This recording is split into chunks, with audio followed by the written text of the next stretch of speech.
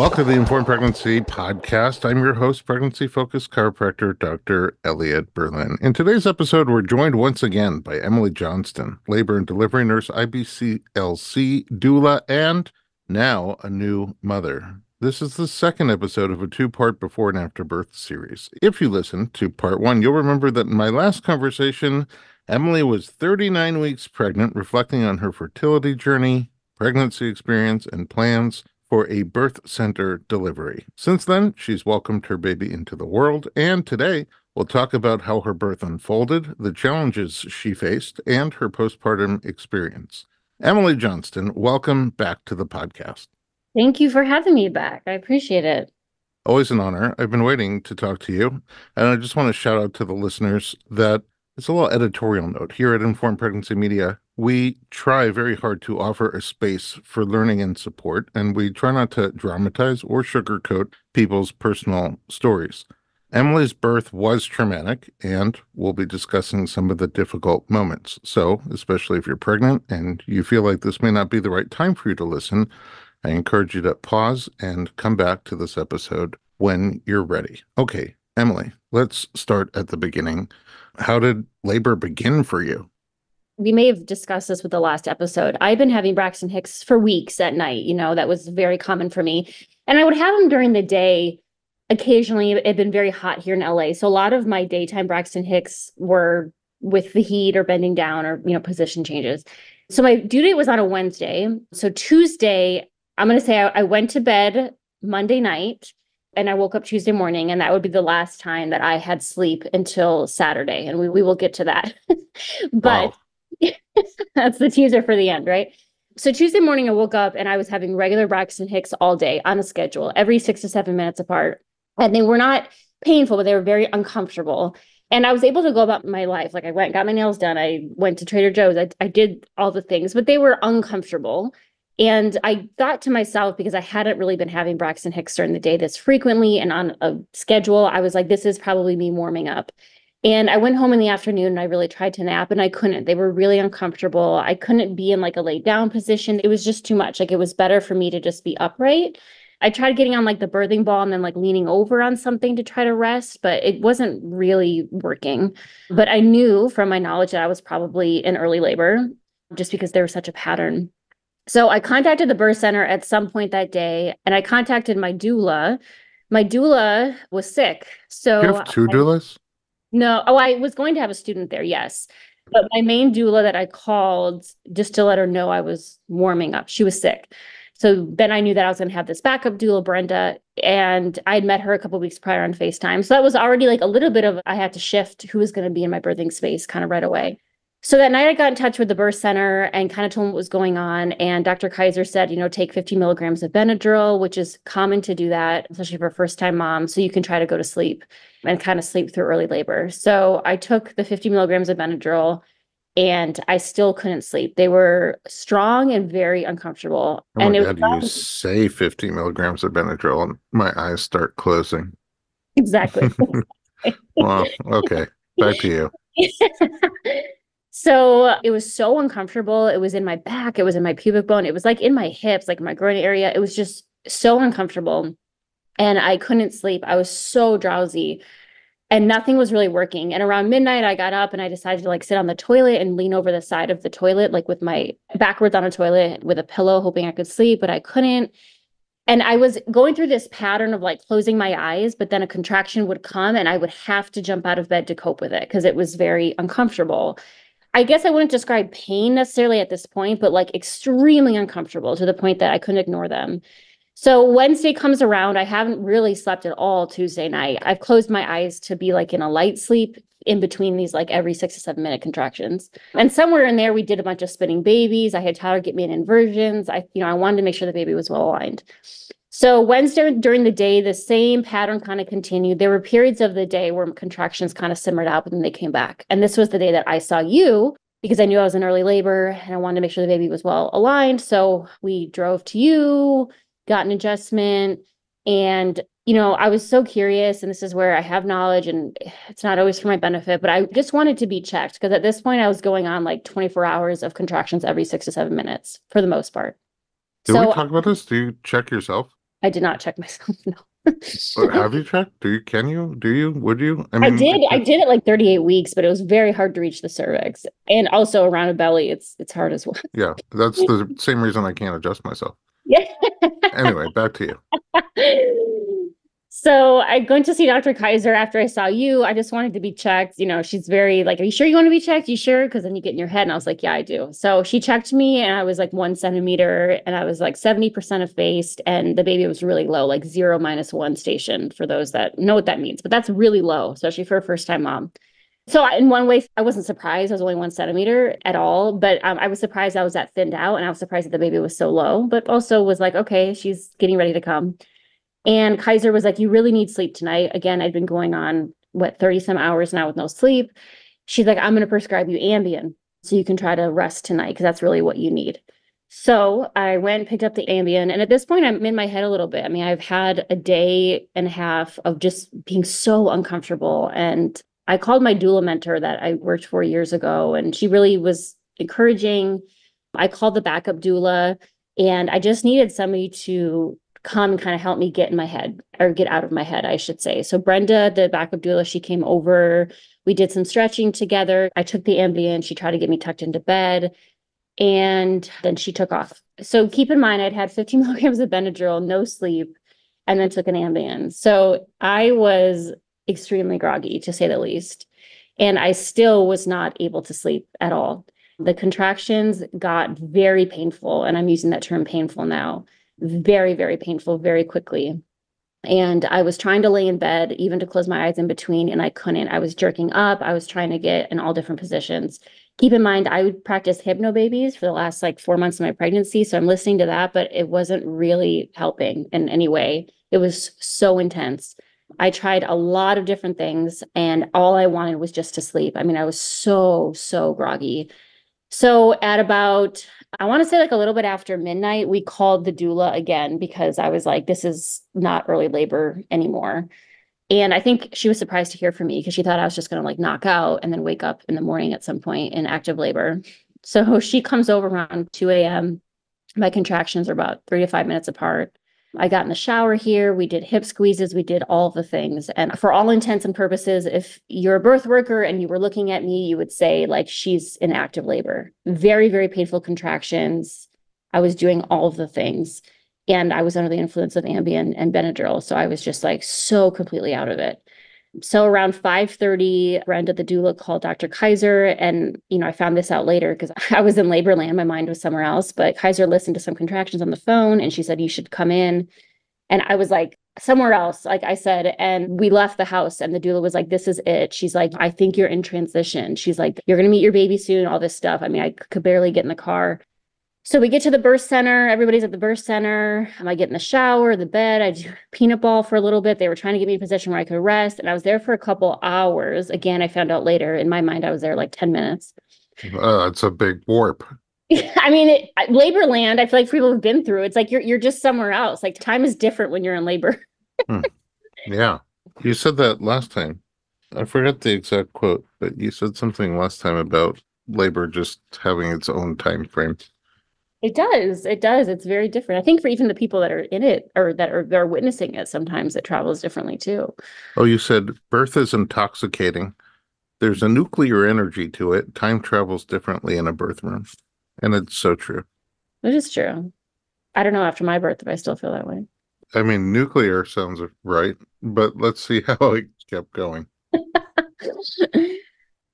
So we've been at Moxie for a bit now. We've been doing all these things. Tyler got in the shower and was squeezing my hips and all the things. And at some point, one of the midwives says, I think this is a good time to check you. And she checks me. I said, that was fine. She says, okay, that's fine. She checked me and I was 2 centimeters. No. And at that point, for the previous 7 or 8 hours, I've been contracting like every 3 to 5 minutes. And, later when I recounted my birth experience with Brenda, my doula, she said something that I think is important to mention is she said, did you notice? And I was like, no, I didn't notice anything. But she said, after they told you were 2 centimeters, your contraction spaced way out. So at this point, I had Benadryl, I had Ambien. I hadn't slept in over 2 days. So my labor had started on. You want to add some NyQuil? And I don't know. A glass of wine. Wow. Okay. 2 centimeters. I mean, that's a shock to my system right now. It was a shock to me because my behavior, and this is coming from Brenda, who's a midwife's assistant, so she's seen a lot of birth too. And again, it was really therapeutic for me to recount my birth experience after the fact. I've had everybody over since then that was involved in my birth, but she was just like, all your behavior was like you were in transition, like all of it. So I was 2 centimeters, and when she told me later when she came over to my house, she's like, "Did you notice that then your contractions just spaced way out?" Because it was like a mental thing. That was on Thursday. So my labor had started Tuesday morning, if you're counting like these regular Braxton Hicks that were uncomfortable. And this is Thursday, roughly what time? In the morning around Okay, so 8 a.m. Yeah. Tuesday to Wednesday, Wednesday to Thursday, 48 So we're at hours. like 48 hours. Yeah. 48 hours seems like a great place to take a little break. We'll be right back.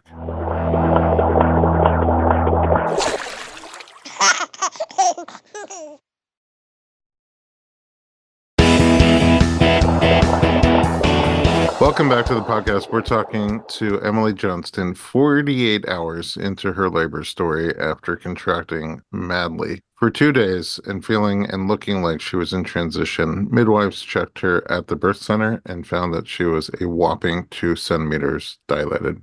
What happens after that? I think there were a few themes in my birth, and one of the themes that will make more sense when I get into later in my birth was that I didn't always feel heard. And that started a little bit at the birth center to no fault of anybody. But a huge part of my pain, and I spoke about this, I should have mentioned this a few minutes ago when I was speaking about when the contractions got painful, but a huge part of my pain when I spoke about this last time on the podcast was a lot of this pain was like similar to that pain that I was having in pregnancy at 28 weeks when I was hospitalized. This like tearing, this pulling, this ripping sensation. I'm a first-time mom. I've never been through labor. So I had prepared, in pregnancy for this contraction pain. And you can prepare, but you can't always know what that's going to feel like. And it wasn't really until Sarah, one of my midwives, came for the home visit that I was talking about this. And she's like, "That's not contraction pain. Like, we don't hear that something feels like it's tearing or it's ripping." And so looking back, I think one of the difficult things was that some people in my care team didn't realize or understand that this pain that I was having was probably not even from the contractions. It was from this same pain that I had at 28 weeks pregnant. And so hearing that I was 2 centimeters and in this excruciating pain, I think this is when I started to feel a little bit like I wasn't being heard, and to no fault of their own, just that, and not that I wasn't being heard, but that no one understood my pain. I think that's what it came down to. So I'm 2 centimeters. And honestly, I think it was a shock to everybody there. I wasn't acting like I was 2 centimeters. I was acting like I was in transition. So they said, "Why don't you get into the bath and why don't you just try to relax?" And they said, "Try to just breathe through. Next to these contractions, you cannot tense up." Now, from being a labor nurse, from being a doula, I've seen crazy things. Sometimes once you can really, truly relax, your body will go from 2 centimeters to 10 in an hour, half hour, or whatever. Totally. So I think that's what they were thinking needed to happen because my behavior was not matching my cervical dilation. So I got in the bath. And again, from my knowledge, the bath is like people think they can't do it anymore. And they get in the bath and they have this sense of, like they got a little bit of relief. That didn't happen for me. There was no position in that bath that would have made me able to cope.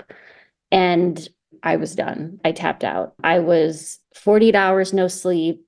I was in this bath. Everybody was like, "Just try to relax, try to relax, try to relax." And I was like, "I am trying to relax, but like, I can't do any position." And I kept just thinking to myself, if I could get a nap, I could probably keep doing this. And that's what I kept thinking was like, if I can go to the hospital and get like therapeutic rest, like some hospitals can morphine or fentanyl, I was like, I could just take a nap and I could maybe continue. Not that it's in the same league, just out of curiosity, don't they have nitrous there? Did you try it? I didn't even try nitrous, Oh, no. okay. Which maybe in hindsight, but I needed to sleep is really what it came down to. Oh, you didn't need a tooth pulled? No, Okay. I did not this time. So no nitrous. No nitrous.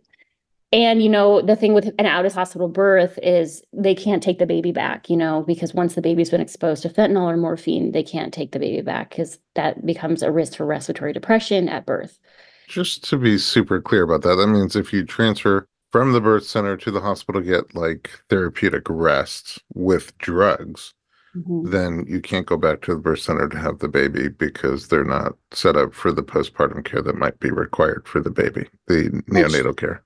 Yeah, which birth centers are, set up for a lot of things that can happen to a baby at birth, but being exposed to, that makes you not a high risk situation, but increases the risk of your delivery. Right. So because of that, exactly, you kind of risk out of the birth center. That's correct. Okay. So at 2 centimeters, 48 hours into my labor, looking and acting like I was in transition, and now my contractions had spaced out a little bit, more like 5 to 7 minutes. I was like, I'm done. I was done. And I was like, I need to transfer to the hospital. And I just broke down, and I'm crying now thinking about it because I felt like such a failure. And coming on this podcast, my initial feelings about my birth were so much embarrassment for this decision that I made at 2 centimeters.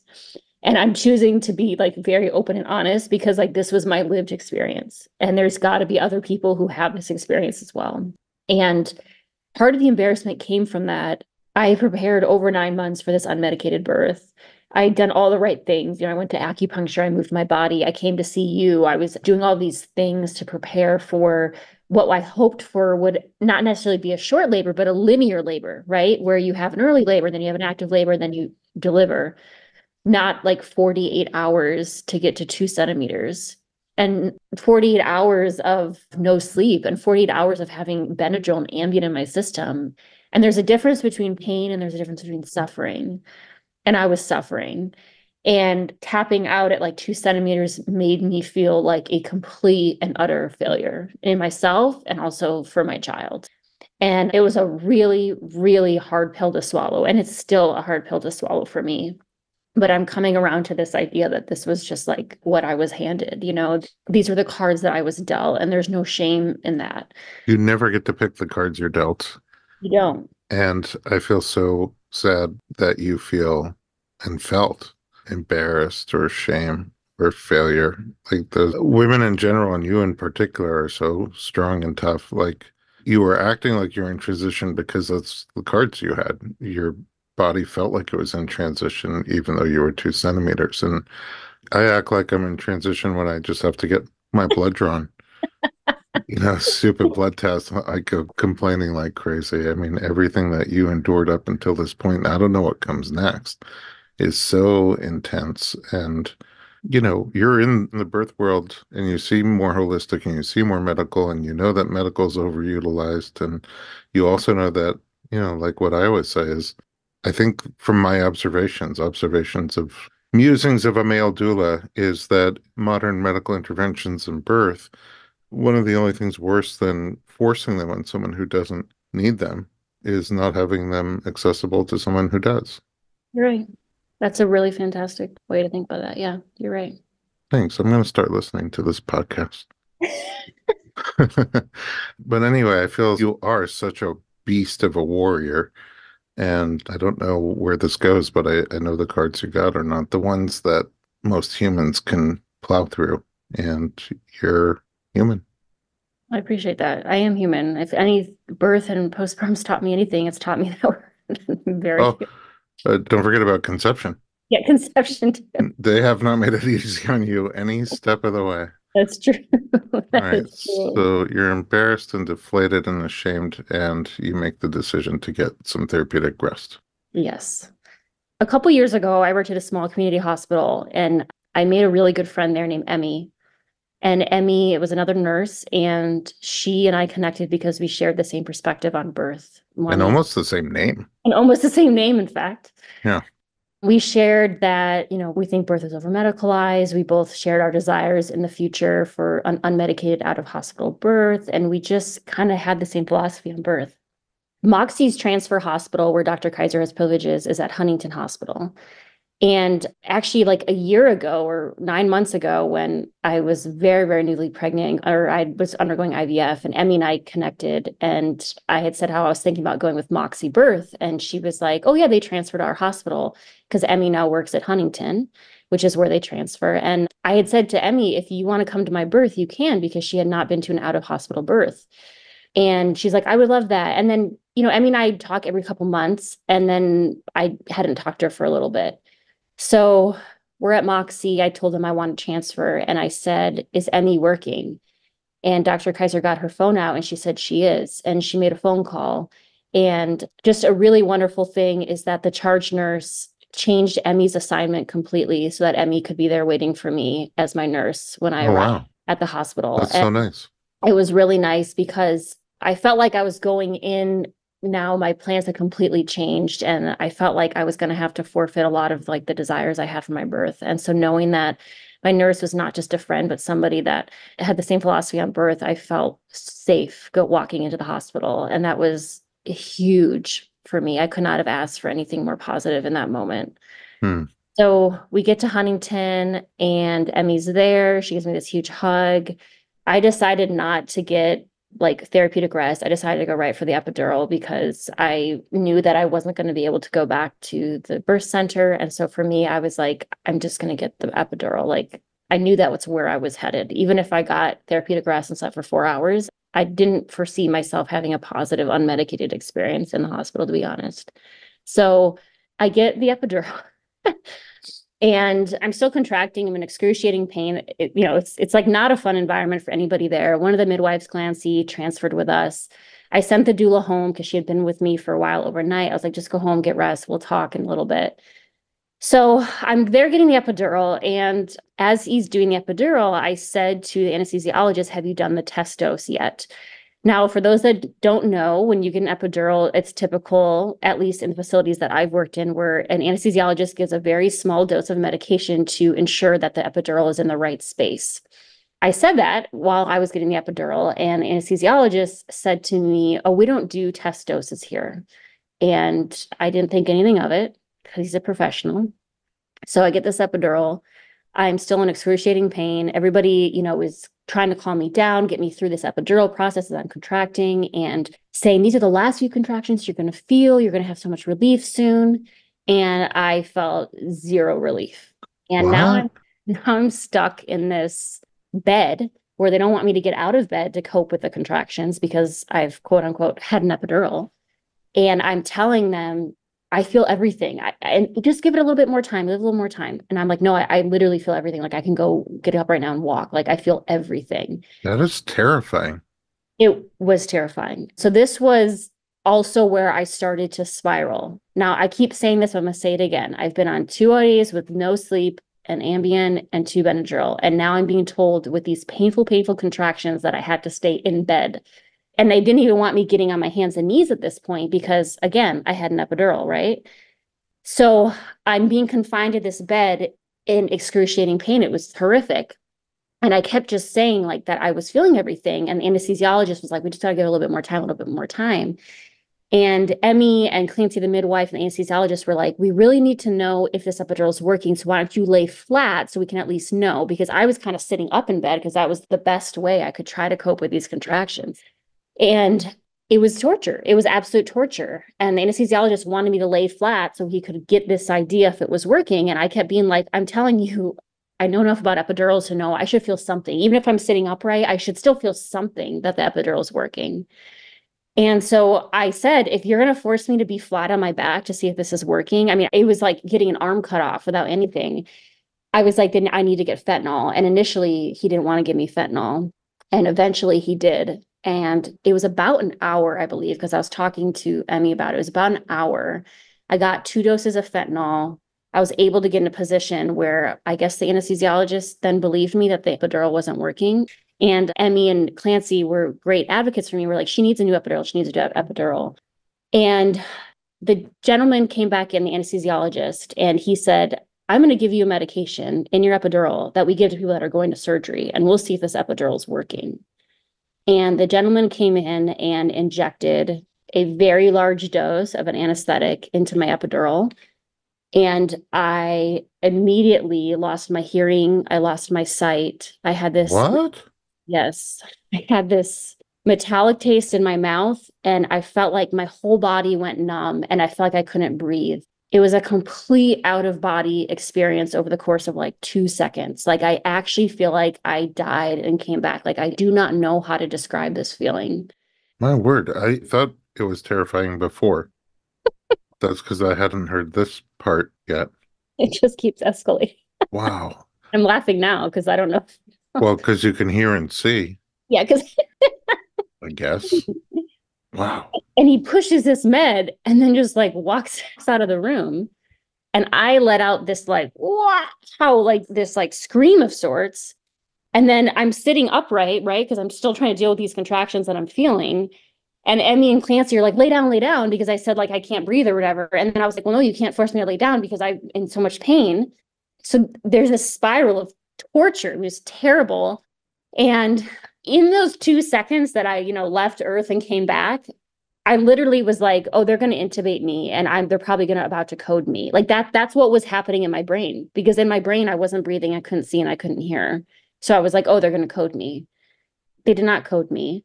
But I know now, after that, they really demanded, like, you have to replace the epidural. And he came in and he replaced it. And it wasn't until there was the night anesthesiologist that said, yeah, that epidural was in your intravascular space. It was incorrectly placed. And that is the precise reason why you give a test dose. Yeah, I was just wondering about that. The irony of the situation being that I even asked if he had done the test dose, and he said, we don't do that here, which I don't know if that's true. They don't do that there, or if that's just his practice. But something like that would have been avoided if I'd gotten a test dose, because with a test dose, they give a very small amount to see if you react to it. And that would tell you if it's in the wrong space. So keep in mind, this guy gave me a whole bolus dose and I had this reaction. So I get the second epidural. I eventually get comfortable. And I was able to sleep about an hour and a half, 2 hours, which was glorious. That sounds heaven. It was heaven at that point. I knew, being 2 centimeters, I'm not considered in labor yet. And I knew that one of the risks of going to the hospital was that my labor could just stall. I mean, in theory, at 2 centimeters, in theory, any dilation, but at 2 centimeters, your labor could just stop altogether and come back in a week or a couple days. And I was worried about that happening. I was so in my head, I was worried that perhaps this wasn't actually my labor. My body wasn't ready, which is why I wasn't dilating after, 48 hours or whatnot. And so after I woke up from the nap, my contractions had gone from like every 3 to 5 minutes or whatever to like every 7, every 8. And so they had to start Pitocin, which again was something I was really against. I wanted to just have this very like physiologic labor where my body did the work.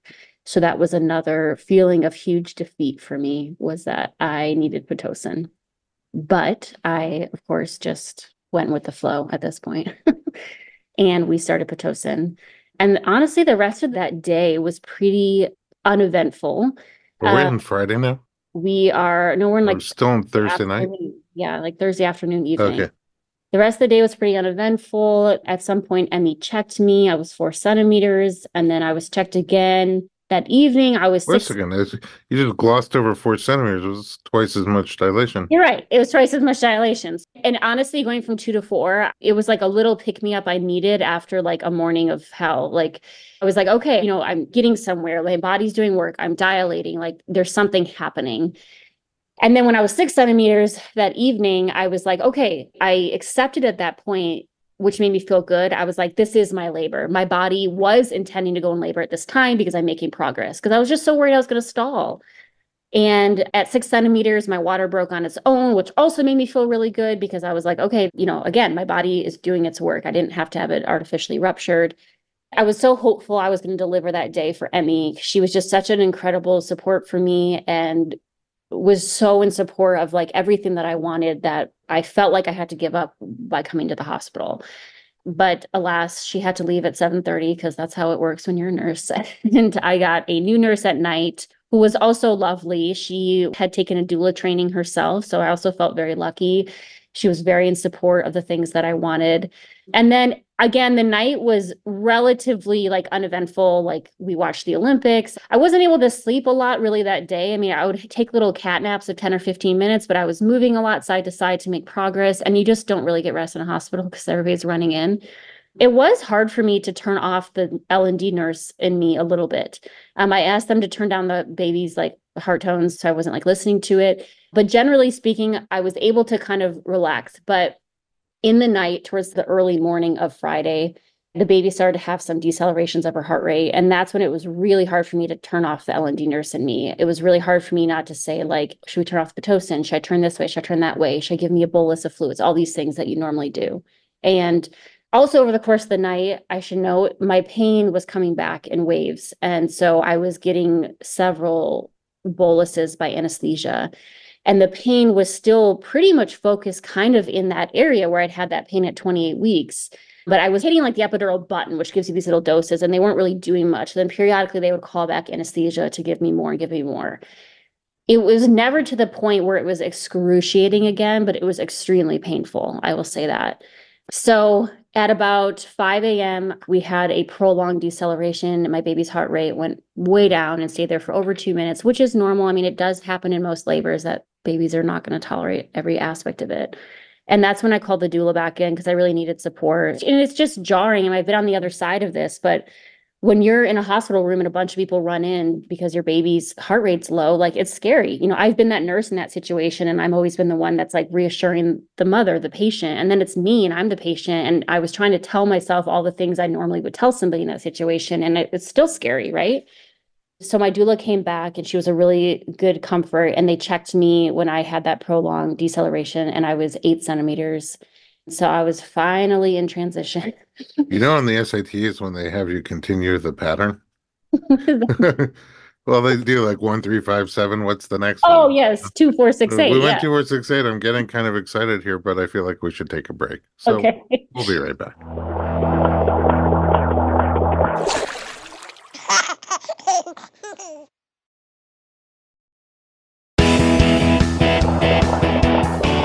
Welcome back. We're talking to Emily, still in her birth story, 8 centimeters. Does that at least feel good to hear? I mean, I know the big decel and the scariness, but like, I was like, I think when I hit 8 centimeters, I was like, I'm having a baby. Like this is happening is what I felt. so like the marathon, the last 2 miles run themselves? Yeah. Or okay.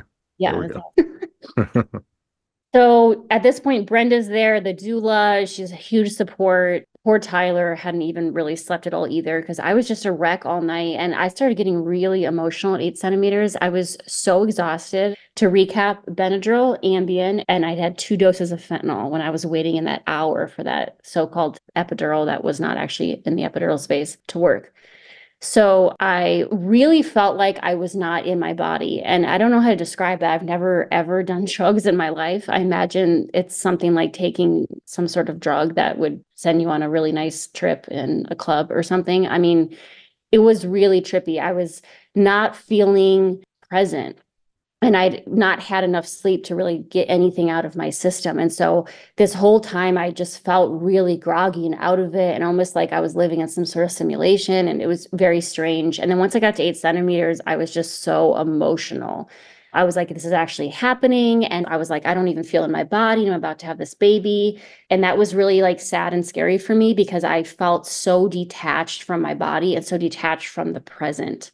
And I kind of had a meltdown starting at 8 centimeters, like a true like breakdown of just like everything not going even remotely to how I wanted it to be. Also not feeling present. I didn't even feel like safe to welcome my baby at that point because I was so like not even knowing where I was. And now in the moment, I felt very out of it. What really proved to me how out of it was is over the course of the last several weeks since my daughter's been born, Sarah came, the midwife came over and I recounted my birth experience with her. And then we had Emmy over, my nurse, we had our doula Brenda over, and talking with everybody who was at my birth, they were telling me things that I didn't even remember. And that also made it really hard because I was like, wow, I really was out of it, like not fully present in that room when all this was happening. So I had this meltdown at 8 centimeters. Then sometime after 8 centimeters, I had, and it's funny because the night nurse was like, you're going to deliver for me. You're going to deliver for me. And then I had another prolonged decel somewhere in there. And Dr. Kaiser was still on premises and she came back into the room and she checked me and I was 10 centimeters. I was plus. I knew it. The baby was right there. So I went from like 8 to 10 in like an hour and a half. Wow. And I had a lovely night shift nurse, but I feel like I'll get into pushing, but I felt like my body needed safety and Emmy was coming back for day shift, which also felt very like serendipitous that this really good friend of mine just happened to be working 2 days in a row on these 2 days that I would be laboring at the hospital. And I was complete 10 centimeters at 7:10 a.m. And she had like just walked in the room to get report on me. And it felt very like that was meant to be, that she was going to be there to begin pushing with me. And so I was just so overwhelmed. And Dr. Kaiser was like, okay, we're going to start pushing. And I was just like, oh my gosh. And I felt like I didn't prepare. And I thought like maybe I'd labored down a little bit, but I was +3 and the baby was like right there. And I made some joke, okay, I'm going to push 2 times. And I was in excruciating pain at this point. I had been since about 8 centimeters. And that had kind of contributed to this meltdown. At the little spot or in general? It's like in my hips, right where you've worked on me, like where my legs meet my hips, like yeah, hip flexors. And Dr. Kaiser was like, it's 10 centimeters. And she was like, let's push. And then I was like, I'm in so much pain. And she said something like, maybe we should just turn your epidural off, like, just so you can push. Cause like the baby was right there. And I was like, no, I can't, like, that's not happening. So I started to push and the pain was out of this world. Tyler said it was like watching somebody get surgery with no anesthesia. Yeesh. I was going through these periods of like crying and negotiating and begging for a bolus, but I was also pushing very poorly. And it's a very strange because the epidural was so heavy, you could have cut off my legs and I wouldn't have felt it. But the pain in like those hips was this tearing of my body, and my pubic bone was like ripping in half. Oy. Honestly, like my legs were so numb, you could have done anything with my legs, and yet that pain was so present. And I knew Dr. Kaiser wanted to turn down the epidural, turn it off so I would push better, but I couldn't. And I'd had no sleep and I'd had all these drugs and I was so done. And this is where I was like negotiating. I was like, I need to get an epidural bolus because if I can get this hip pain under control, I can at least push hard. I'm not saying I know where to push because I couldn't feel anything, but I can at least push hard. But pushing hard with that pain was like not going to happen. Not possible. Yeah. So the anesthesiologist came in and he gave me a bolus, and we went through these periods of like, it would mute the pain. It wouldn't really take it away, but enough to let me like push. But I was pushing like crap. I was so numb. And we tried like everything, like on the side, we did tug of war, we did the birthing ball. And at some point after like an hour of pushing, I was like having a meltdown. I was having this like trauma response of like everybody was watching me. I had everybody around me and I felt like I was this object. And again, I wasn't in my right mind. I felt so removed from this experience, but I was just like, everybody's watching me. I just need a moment. This is too overwhelming. I was having like sensory overload. I don't know how to describe it.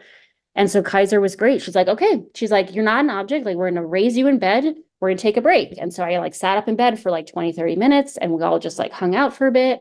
And I don't know how many times I asked for a vacuum delivery throughout my pushing time. And I, at some point, asked for a C-section because having a C-section sounded like a fantastic idea so many times because the pain was so out of this world.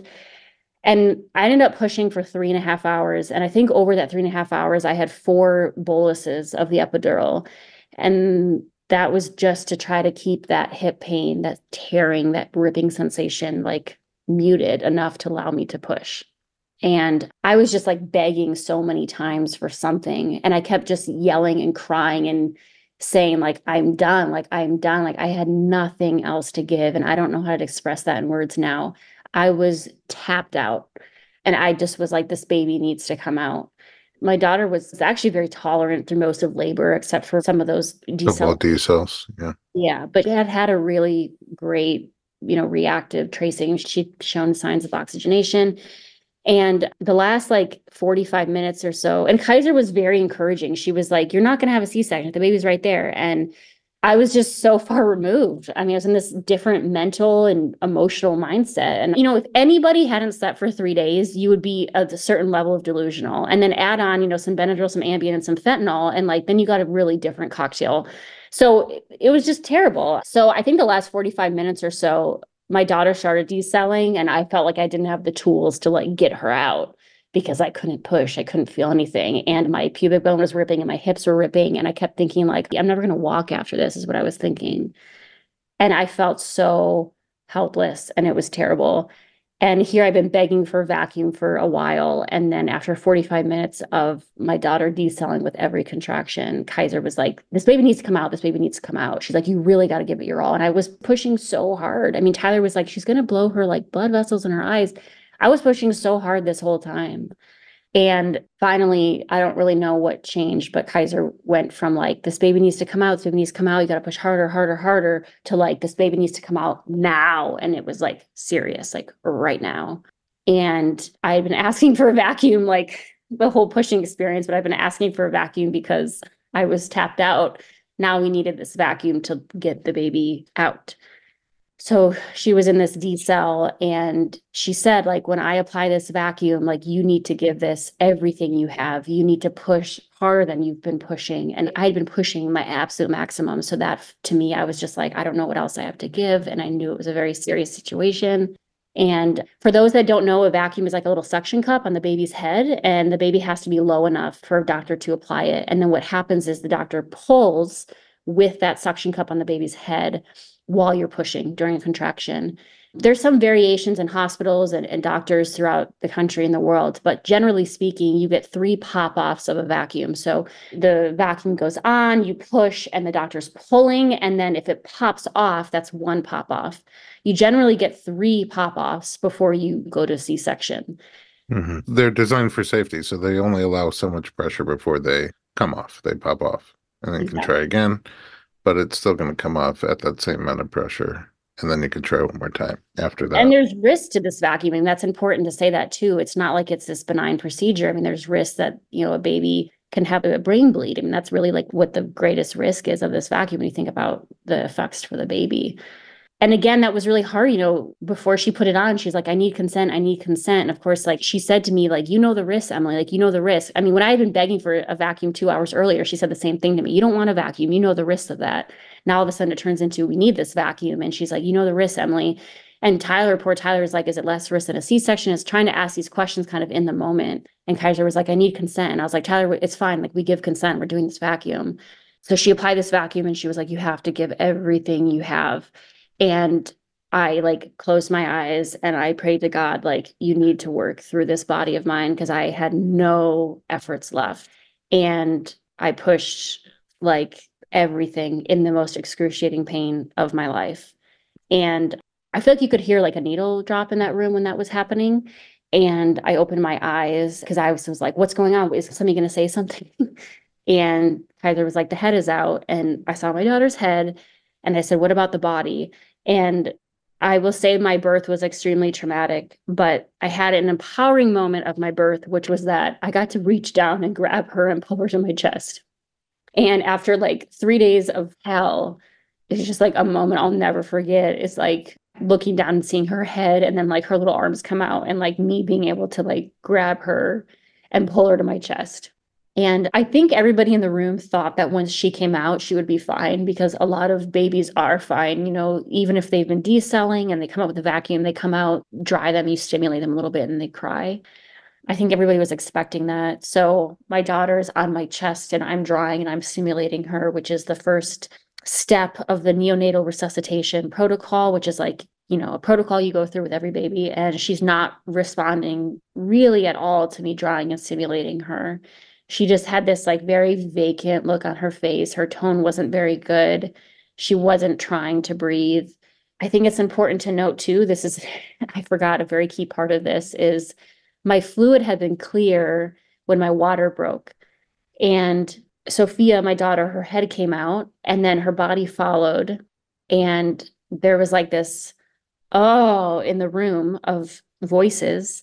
And it's because when her body came out, there was very, very thick meconium after her body. And her head had been like a plug for the meconium the whole labor since my water broke. So we didn't have really any clue that there was meconium in her waters. Now, for those that don't know, meconium can be normal after 40 weeks, but it can mean the baby has been in distress in utero.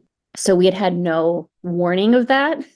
And then all of a sudden I'm pulling my daughter up and the nurse and doula and Kaiser are like, oh, as this like thick meconium comes out.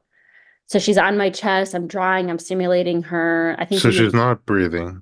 She's not breathing, no. But she has a heartbeat, a strong heartbeat. Not strong. We'll find out later. Her heart's beating, but she's not breathing, and I guess she's probably pretty floppy. She was distressed, yeah. And I'm drawing and I'm stimulating her. And, I know also from like home births that I've been to that a lot of babies just like need a second. I think in the hospital setting, we're so used to like dry, stimulate and get that cry right away. So I also was keeping this in mind as I was drawing and stimulating her, was like, maybe she just needs a second, like give her a minute. But she wasn't showing any sort of response or irritation to being dried and stimulated. Even if a baby needs a minute to come along, you can usually tell when they're like ticked off at you because they like kind of fight it and don't like it. And she was nothing. They jerk away from you. Yeah, exactly. And she wasn't like that at all. And I just had this like vision of my daughter on my chest and me like really vigorously stimulating her. And she just was like nothing. And I really wanted delayed cord clamping. Like I really wanted that. And I said, she needs to be taken to the warmer. She needs to be taken to the warmer. And Dr. Kaiser said, are you sure that's what you want? Which I also feel like was like really empowering. And I'm thankful for her for like giving me that autonomy in that situation of like trusting my judgment. And I said, yes, that's what I want. And in any other situation, I feel like with most doctors, they would clamp, cut, and just like take the baby away. And she clamped, and she handed Tyler the scissors and she said, cut this cord fast, which was also really sweet that like she still gave him that opportunity. And they brought Sophia over to the warmer and her heart rate was 70, which a normal heart rate for a newborn is 110 to 160. And with the neonatal resuscitation protocol, you want the baby's heart rate over 100. And with the natal resuscitation, you start compressions on a baby when their heart rate is under 60. So she was at 70. And when a baby doesn't breathe or is not getting oxygen, I should say, their heart rate will continue to decline. So there was some urgency with like getting her to breathe.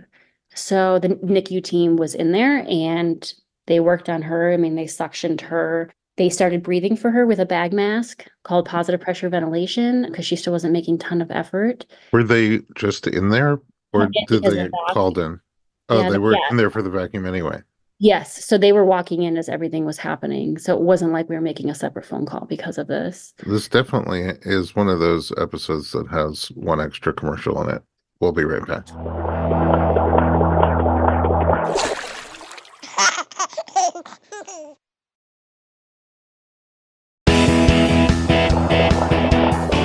Okay, we're back. I'm just even thinking fertility, telling you guys, oh, it's not even worth doing IVF. You don't have what to work with. Mm-hmm. And then going to Mexico and doing IVF and getting pregnant. And pregnancy, in our first episode that we did, you said, I've seen a lot and I have a lot of book knowledge, but nothing really prepared me for my own pregnancy. It's changed me in ways I never expected.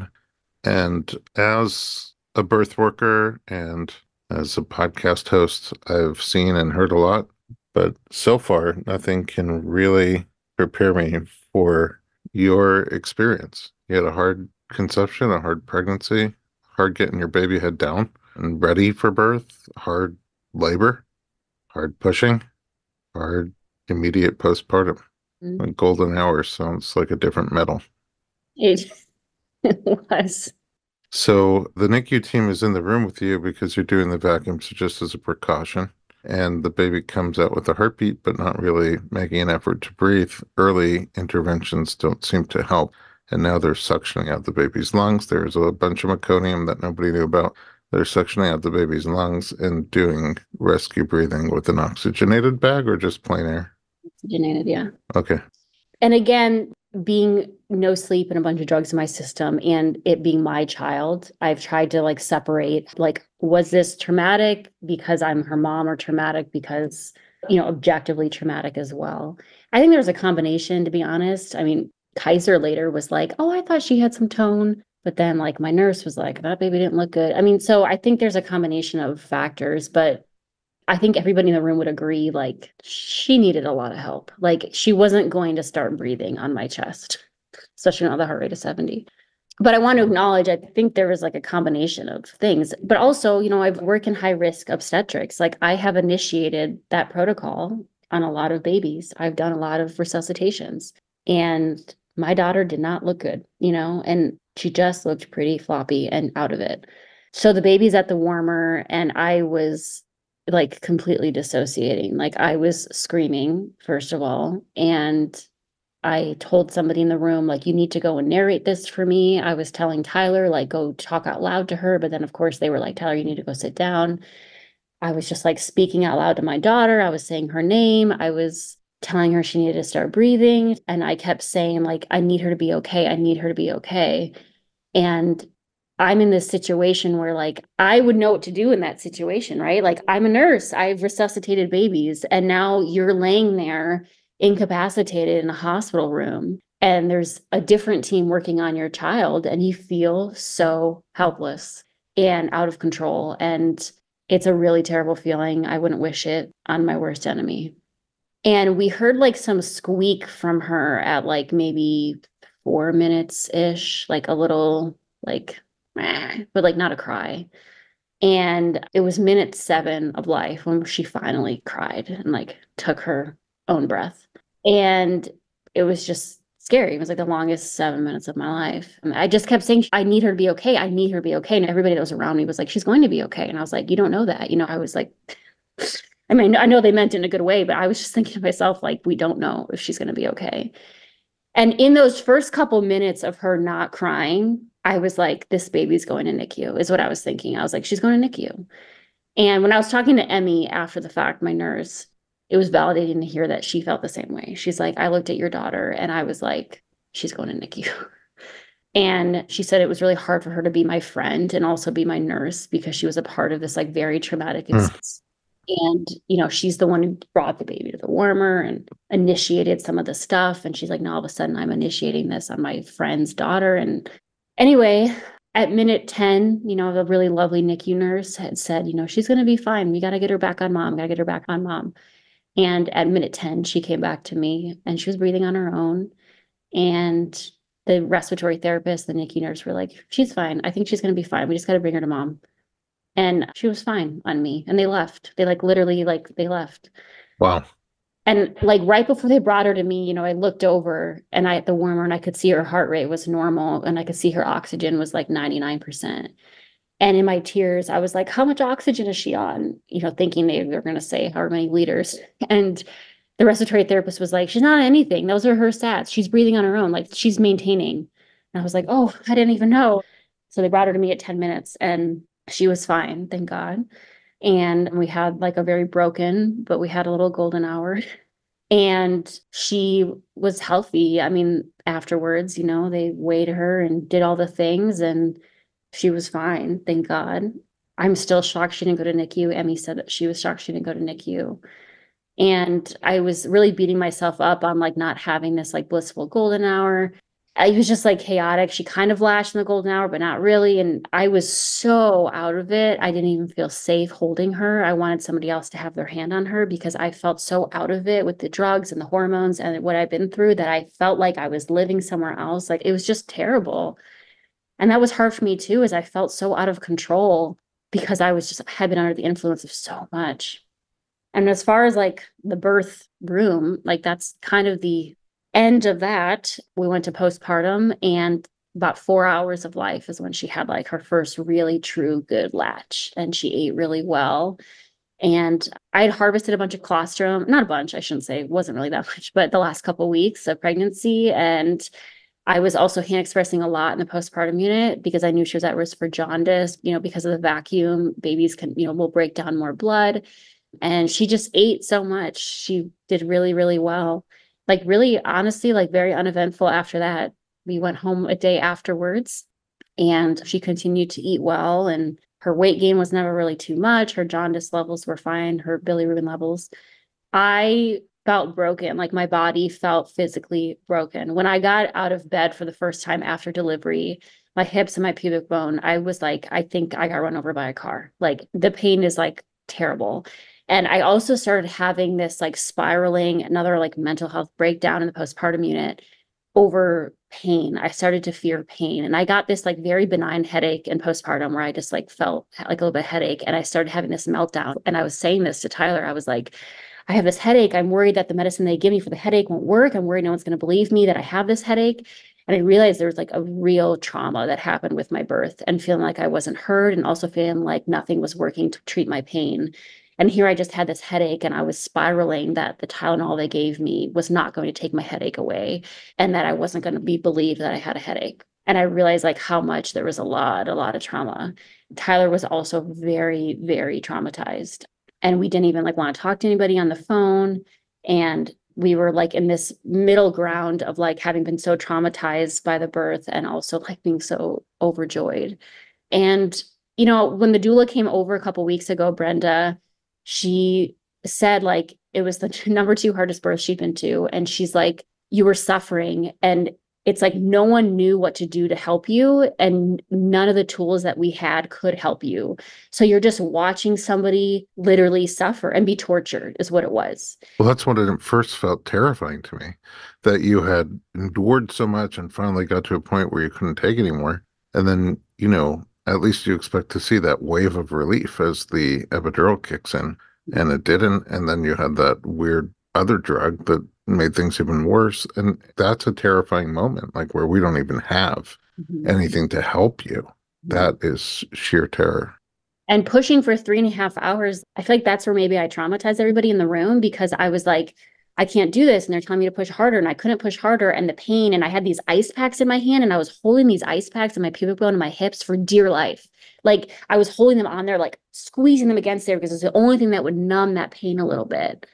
I can't believe you're the second most traumatizing. Like you got the silver. She told me the first traumatizing, which I think was traumatizing. Oh, really? Honest judging? I don't even want to hear that one. Wow. I still have a million questions for you. And I wonder, maybe after a little time goes by, if it'll be good to do another session on your, postpartum processing, because I'm sure you're still in it. I am. I want to say one more thing physical that happened to me, because I feel like maybe other women need to hear this. The baby had been so low from, Tuesday or whenever I got checked till Friday when she was born. And when they put the catheter in my bladder, which is common when you get an epidural, I had bloody urine, which is not uncommon. Sometimes when the head is really low, it's sitting on your bladder. So I'd had this bloody urine for like 24 hours to the best of my knowledge, which didn't think anything of it. The catheter was removed before I started pushing, so I wasn't pushing on any sort of pressure there. But I was incontinent completely of urine for a full week after I gave birth. Oh, my. And by incontinent, I mean like I had no sensation of having to urinate or urinating. It was just coming out, which is also very embarrassing to admit, but I'm being very, very raw. I had never heard of this happening, like in my years of a doula, like never heard of this. And it was also very scary. I'm 32 years old, and this is like my future. And it's just from the baby's head being low, and from pushing for almost 4 hours, and probably from a little bit of having like a pretty long labor of a baby being so low. And that was really scary. So I'm saying that in case anybody else has experienced that. It was terrible. And I contacted Dr. Kaiser, but she was like, let's give us some time. And around a week is when I started gaining some sensation back in that area. But that was just like a little cherry on top of just a little parting gift. A little parting gift to this post-parting gift, which was really hard. But I would love to talk more. I've sought a lot of resources to process this postpartum, which has been really helpful. And I'd love to share them and talk about it, because there's a lot of things out there I didn't even as a doula or nurse know existed for support for postpartum and for trauma. Absolutely, 100%. We are definitely going to schedule another episode, part 3 of your journey, because first of all, you're one of those people that you bump into them once in a while where you go through something really challenging, and then you make it your mission to pick up other people and not let them go through that, or prepare them for that, or help the world in a way that other people don't have to suffer the way you did. And you're one of those people. So the idea that you even came on and shared so raw and open and honest in ways that were so vulnerable and real has already been incredibly kind of you and helpful to others. And this postpartum journey, wherever you are now, is not over. I'm hopefully only getting better and better, but I'll probably go to sleep needing to process a little bit. Should I give you third-party trauma as well? I might need some of your resources. But one amazing thing about you always is your sense of humor. And I don't know if it quieted up while you were going through this or not, but I bet there were times where you were able to laugh. I laughed after the fact. For sure afterwards. But I remember when I was in the ICU with COVID, and it was terrifying. Nothing like this, actually. But now in retrospect, scary things were happening. And at one point I made a joke, and the nurse was like, Elliot, you're one of the only few people in here that's making jokes and asking for food all the time. I'm like, okay, well, if either of those two stop, just pull the plug. Anyway, so your sense of humor is, it's part of what makes you so incredible.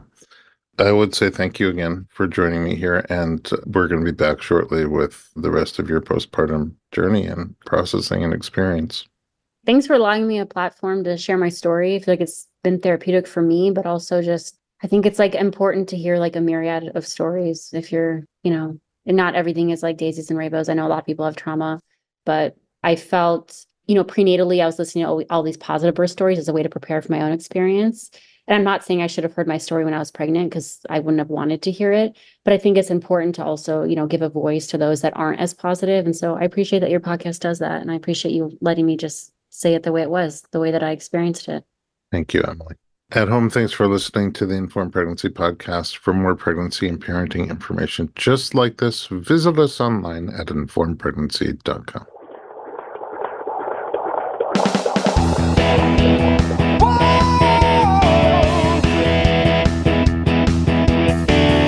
Doctor, give me the news. I got a whole lot of questions for you.